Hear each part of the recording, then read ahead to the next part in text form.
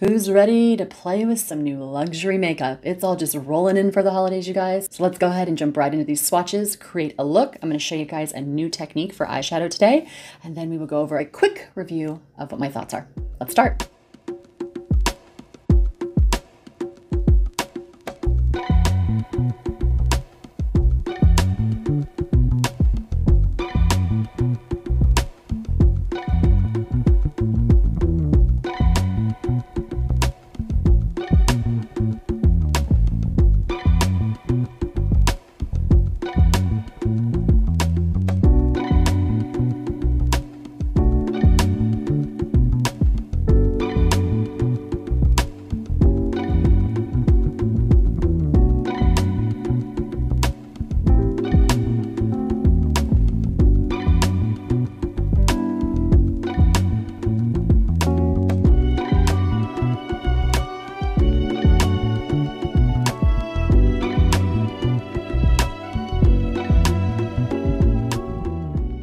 Let's go ahead and jump right into the Hermès eyeshadow palette. Now, I always like to read a little bit about the product description so that I make sure that what it's stating it says it will do actually does. So it states that the Hermès quartet is composed of a graduated trio of powders complemented by a fourth bold and unexpected shade, which I have a feeling is this one over here.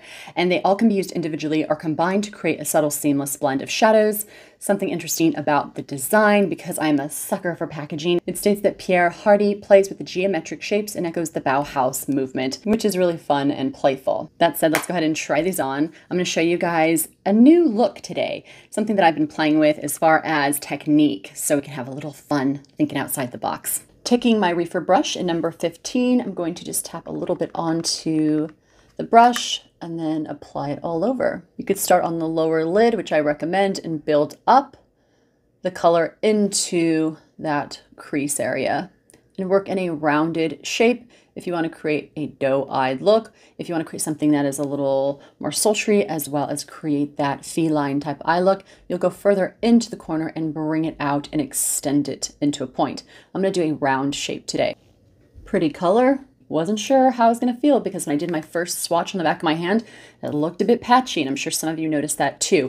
But you never really know until you put it on the lid and you have a brush and you're blending it. So I am liking it far better than I thought I would.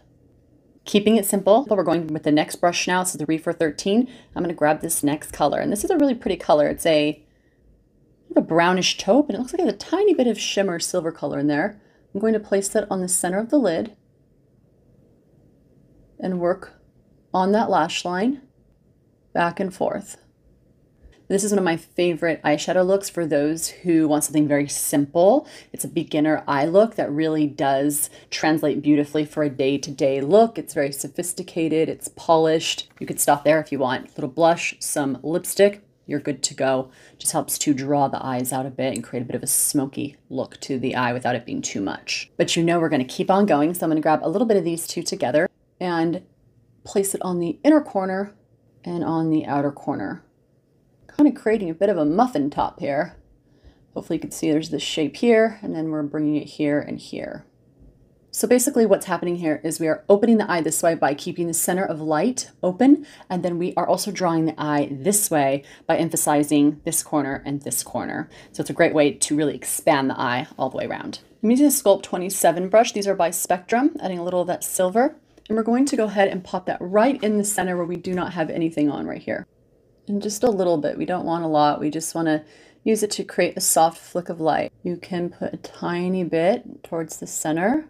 You want to think of the sunset on a lake where you get that really pretty light that cascades. So you have that point, then it moves out into the horizon. That's what we're trying to do here. So concentrate on the center and then just lightly extend up and out. Whatever's left on the brush, I'm going to go ahead and place on that inner corner. Once again, expanding this way and this way. And then we can add a tiny bit out here as well. This is one of my favorite eye looks to do when it comes to commercial and editorial work because it really helps to show depth and light all in one look. I'm going to stop and take a moment and let you guys know that this palette being $108, I really need it to impress me. And so far, so very, very good. I'm finding that it's clinging to the skin no fallout, very light. And for me, being in my 40s, headed towards 44, I'm definitely seeing texture. My lids are starting to droop a bit. They're not like this, like they used to be. I have a lid that's starting to hang over onto my lower lid, so I need something that blends seamlessly and doesn't grab. And this is just really light and soft, so liking it. All right, I'm gonna go in with an angled brush. This is the Sculpt Spectrum brush, and this is in number 26. I'm just gonna grab a little bit of that here, and I'm going to place it really close to the lash line. We're tight lining here. Now you can just place it on the outside if you want to create a bit of a lift, or if you want to really bring the eyes out, I highly recommend doing it all the way across the lash line. Now, as you saw, I was on the top up here, and then I brought my hand down here, placed that point on the inner corner and stamped it, which will help to not get a lot of fallout, but it also helps because it's doing a lot of the work for you. You're just stamping there, and then you're going to wiggle underneath that lash line and move across. Loving this color story. In one word, sophisticated. Taking the REPHER brush, and this is in 03. I'm going to go in with a little bit of these two. I'm going to go ahead and place this underneath the lash line. I have to try this color as a contour, so let's see what it looks like.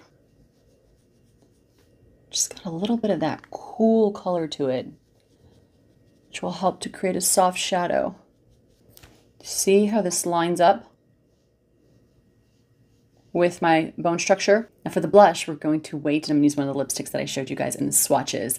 But I'm going to go ahead now, I'm going to do this eye on the other side, and then we'll get into our 2 luxury lipsticks. Let's get into this beauty. Now I have to say, I'm a sucker for packaging, and this is just sexy. It just has such a great look to it. But I want to note, it feels pretty cheap for the price. I have several of the lipsticks, and they feel very luxurious. They come in metal and almost kind of like a ceramic feel. This is 100% plastic. It feels very light and not very luxe. Let's go ahead though and try the formula on. I'm going to read a few key points here. It states that with its melting texture, Rouge Stiletto Glossy Shine delivers an instant plumping effect with a glossy finish. A match made in heaven, available in 12 shades. Lastly, it states it's designed to deliver up to 6 hours of shine, up to 12 hours of lip color impact, and up to 12 hours of being crease proof.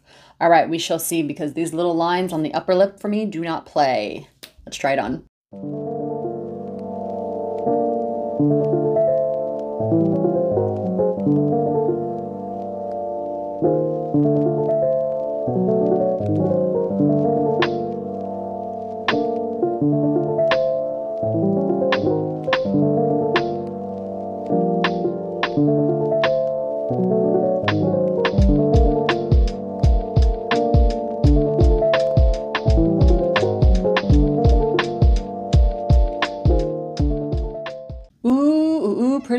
Pretty. This is gorgeous.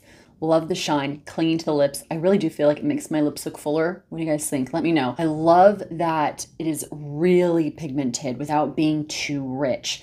And it really does glide on beautifully. I feel the hydration. Love the shine. It feels like it's clinging to the edge of my lips. So we shall see. I have to state though, it has a little bit of a fragrance scent to it, and I can taste it a little bit, which is not my favorite. But if it makes my lips look like this and it doesn't move all day, I'll deal with the scent. All right, guys, let's try the last lipstick on by Valentino. This is the Party Edition lipstick, and this is in 100R Roman Grace.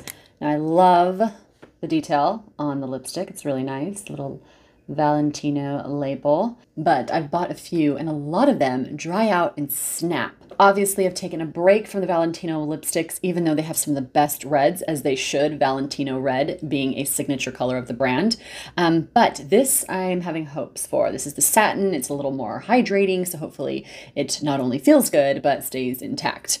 So let's go ahead and read a few key points, and then we will try it on. It states that it's hydrating, soft matte finish, refillable lipstick, delivers striking color, limited edition white packaging. It has Roma Light Complex, light reflecting color boosting pearls, lightweight lipstick feel with hydration.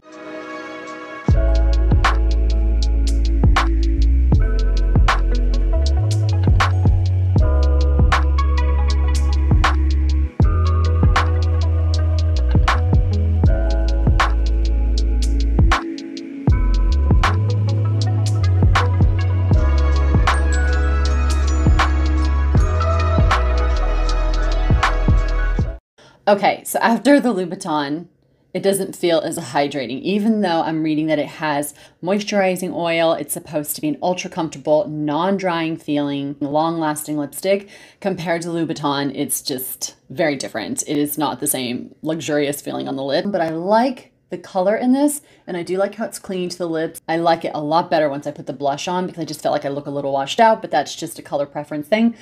These two together I think are really lovely. In fact, I feel like I like it a little more as a blush than a lipstick. It's one of those preference lipsticks. I'm not saying I don't like it, I'm just saying I'm not in love with it.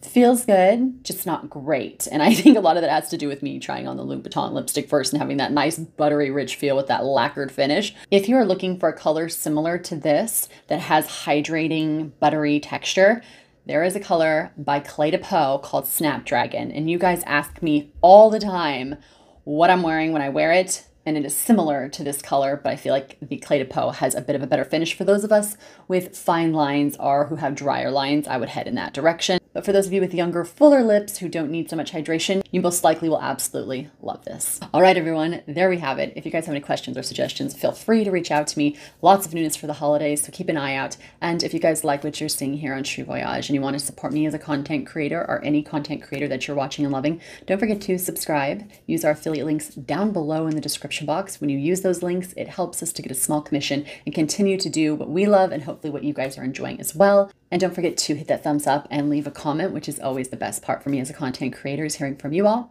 And if you haven't had enough, you can head to TikTok or to Instagram, where I show you mini sneak peeks of up and coming newness and a few tips and techniques.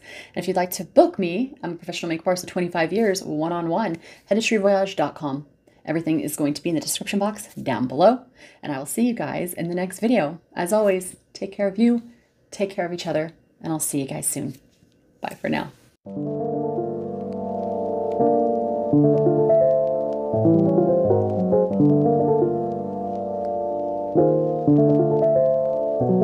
Thank you.